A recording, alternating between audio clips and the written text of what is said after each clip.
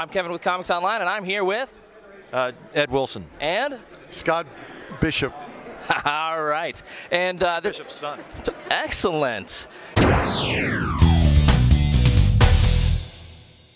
We've got Scooby Doo meets Kiss. Now, you guys wrote a new song for this. What was it like doing music for an animated show?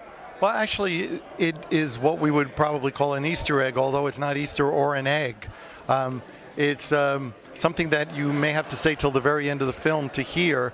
And it's just something that we were having fun doing, a little surprise.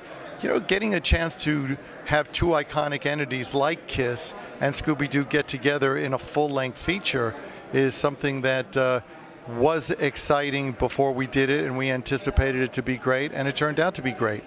Excellent. So this is Scooby Doo meeting Kiss. If this was Scooby Doo versus Kiss, how would that work out? We'd kick their ass.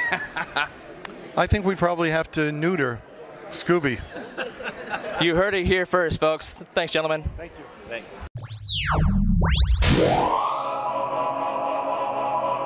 From leaping car builders to going off like gamma bombs. Switch your internet browser to ComicsOnline.com.